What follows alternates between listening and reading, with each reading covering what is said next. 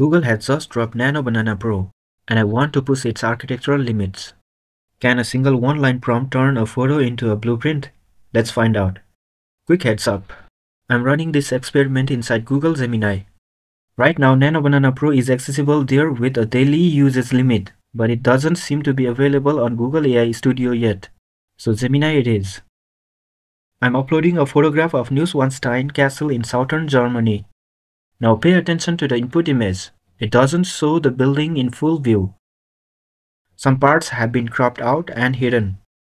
I'm asking the AI to generate a complete set of architectural drawings based on this partial data.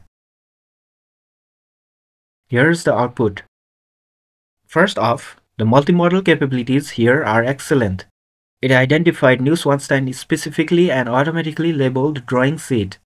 That means it's retrieving context from its knowledge base rather than just analyzing the image. I pulled up the real historical floor plans to compare. While the AI hallucinated different interior layout, the exterior footprint is nearly identical. The elevation drawing is where this model really flexes its power. As I mentioned, my reference image was incomplete. Yet, the generated elevation perfectly matches the actual volume of the real castle. The AI didn't just copy the picture, it extrapolated the missing data. It accurately reconstructed the number of floors, the towers, and the window rhythm for the entire structure, even the parts it couldn't see.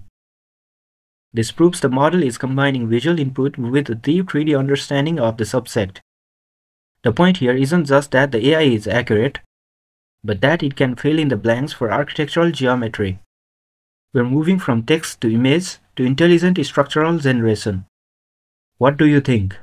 Is this useful for concept art, or will it eventually replace initial drafting phases? Drop your thoughts below. Thanks for watching.